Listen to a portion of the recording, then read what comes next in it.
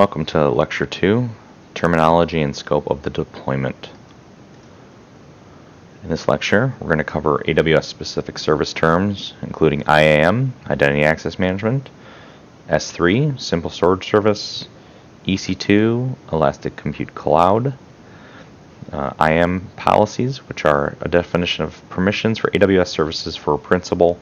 These are all written and stored in JSON, which is JavaScript Object Notation.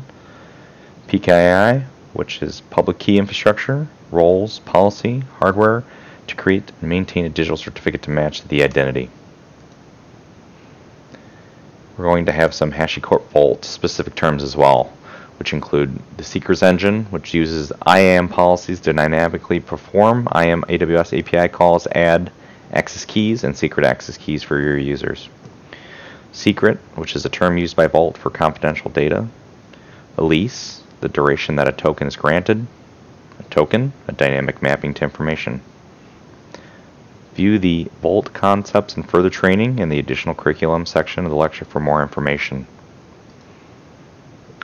Here is the scope of the deployment, the infrastructure, which will include 1 VPC, which is Virtual Private Cloud, 2 subnets, public and private, 2 or more availability zones, in this case US East 1A and US East 1B, 1 to 2 T3 Micro EC2 Vault servers, a launch configuration based on the configuration pulled from S3, and an auto-scaling group based on CPU usage.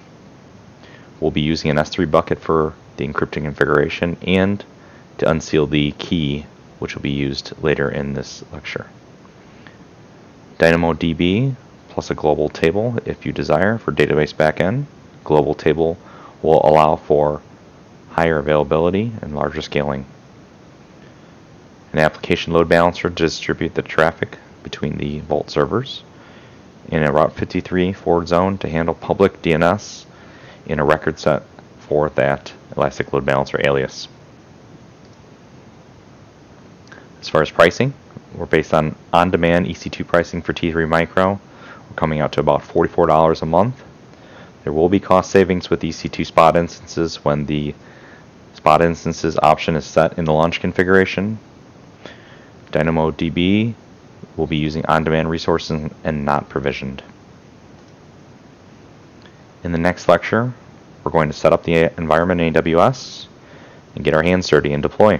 Thanks. See you in the next lecture.